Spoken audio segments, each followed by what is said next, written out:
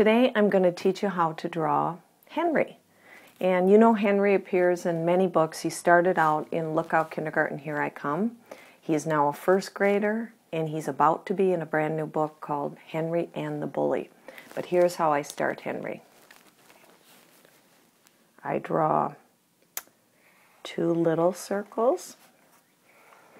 Then I follow that one circle around, another circle around. Actually, this could become another character too. Let me show you this before we move on. Let's make this Vinny the Frog by making a curlicue, two little dots, slight curve, down, and right back to where I started. Now it's a frog. Gee, but let's make him Henry.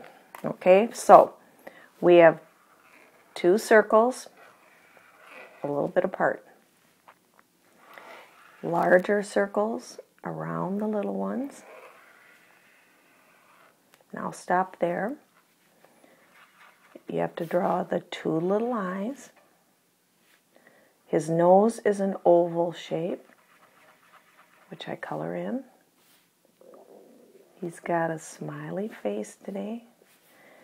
Now you want to connect each side, so go down and back up to the other ear. Now you got a real cute Henry, ready to head off to school. Well, that's how I draw Henry. I'm hoping you can practice Henry. Now don't get discouraged if he doesn't look like mine the first time, because remember, drawing takes practice, and just have fun with it. And if you want to see some more Henry books, here's what I do. I would go to my library or my local bookstore and check out the new Henry books and some of the older ones too.